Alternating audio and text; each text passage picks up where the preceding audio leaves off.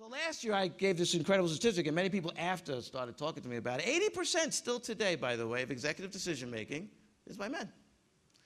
So this is not a conversation really about eliciting those who are thinking about getting engaged. They must get engaged. We must be together on this. And by the way, it's not a men or a woman issue. It's a men and a woman issue.